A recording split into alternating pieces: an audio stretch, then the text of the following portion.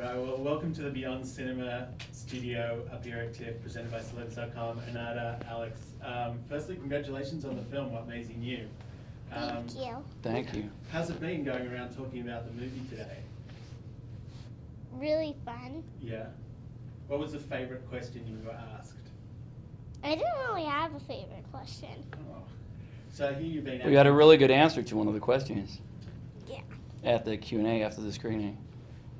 They said, well, the book, the Henry James novel, spans over 10 years, from Maisie being like 6, 7 to a teenager. And one of the, a guy in the audience asked, well, why, he asked the directors, why did you just focus on this first part of the novel and not the entire journey? And I he said started that would be this really whole elaborate answer, and then Onata just said, well, it would be a really long film, right? That's right. That's it. You've been acting for a few years now. What was the first time you met Alexander? Was it on set, or did you meet beforehand? I think I met beforehand. Mm-hmm. Right? Yeah, Beforehand. like 2 weeks before we started. I came to New York and we hung out. Did you hang out with all the actors in the film for a little while before you started shooting? I didn't hang out with Julie, I don't think. You didn't see her? No, because she was busy, right? She was out of town working on something. Oh, yeah. No. So it's pretty amazing. Obviously, the chemistry. You're really Maisie's safe haven in the film, and so obviously she has to feel comfortable with you and have that connection. What do you do? Like, what did you do the first time you met? Like, where did you go? Were you at a coffee shop or something? We were at David's apartment in New York. Yeah. And we kind of... We made, like, a castle, Yeah. and we cut out little people to live in it, and a moan, and that's it. Right. Because it really felt like in the film that a lot of those moments were organic. Were they just things that happened as you guys sat around and played, or was it tightly scripted? It was scripted. It wasn't all improvised. It was definitely scripted, which makes it even more impressive how amazing Onata is in the film. She just has this phenomenal delivery where it feels so natural and real, and it is real. But it was actually scripted. We played around with the scenes quite a bit, like the scene Onata just mentioned, where we the castle, where it's a scene in the movie as well, Yeah. that we kind of played around with a bit and rewrote it, and then on the day we always had a scripted scene, but then we'd improvise and ad-lib a bit, and so it's kind of a combination. So is it unusual for you or usual for you to come to a movie where, like, let's say if you didn't have time with Julianne before, but obviously there's a lot of chemistry that needs to go into that kind of performance. Did you get a chance to rehearse with David and Scott there? We did, yeah. I went out about, I think, 10 days or 2 weeks before we started.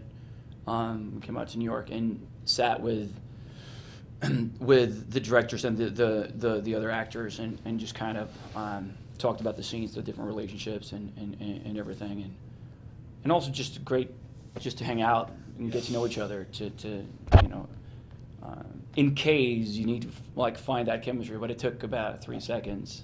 That's kind of all we needed. Then we just hung out because it was fun. And you were saying you don't have kids, but this movie for me, I mean, like all you want to do is reach out and protect Maisie, and it makes you want to have kids if you don't have them already. Yeah, and it's very, very easy to work with Onata. I've worked with some amazing actors before, but it's just the energy of it's so raw and so natural, and you just have to be there and react to whatever she does. Is this kind of the perfect scenario where you're doing like a TV show during the year, it keeps you busy, and then during a break, did you do this during a break between seasons? Yeah. And getting to do a film like this in between? Yes, I shot this right after on season 4 of True Blood, and I read the script. I'd read the novel a couple of years ago, and it's a great novel, and it was a very interesting take on the novel. And also a very different character, and that's after 6-7 months of playing Eric Northman on True Blood. I kind of try to find stuff that's you look for, challenges and something that's new and something that you haven't done every day for 7 months. So that kind of recharges my battery.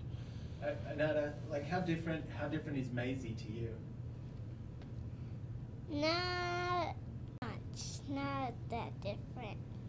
Did you talk like to David and Scott about the character, and did they want you to try different things and do different things, or they just tell you to be yourself? Well, we did a little bit of different things, and sometimes we were just ourselves. Had you ever seen Julianne or Alexander on TV or in a movie before you got to meet them and work with them?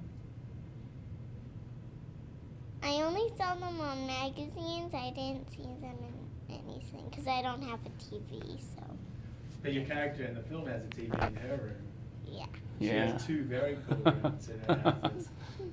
So you look like you got a lot of toys to play with. And I didn't know Turtles played Monopoly either. So that was pretty Yeah, cool. That and was you actually something. got to keep the turtle. Yeah. Did you still have the turtle? Did you name the turtle?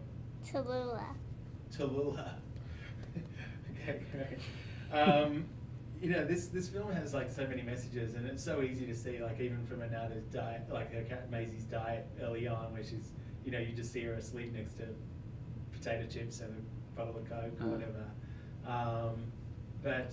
Did you read the Henry James novel? Like, how much do you go into that sort of stuff, or do you just kind of? No, I definitely read it, and I think Sir Claude, the character Lincoln's character in the novel is, of course, there's a lot of inspiration from reading the novel, and I went back. I went back before we started the film and reread it again. So that helped a lot. But then again, like I think the movie is very different from the novel.